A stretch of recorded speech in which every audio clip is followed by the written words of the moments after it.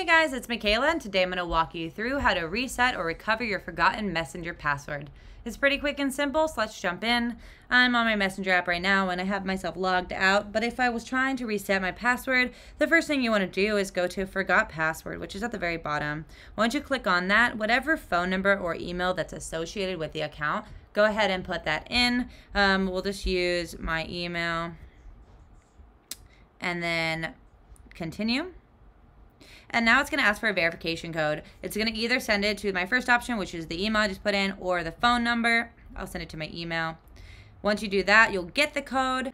So once you put in the code, then it's going to take you to this page, and it's going to either ask me, you can log out of other accounts that are open. So if you have other devices that are logged in and you want those to be automatically logged out because you don't know who has access to them, you want to do that, log me out of all devices, which is the second option. Or if you know that it's just you on and you just happen to have forgotten your password, then you can keep me logged into the other devices and it'll switch those passwords. So I'll say keep me logged in, and then it's going to ask you to create a new password. Once you do that, all you do is put continue.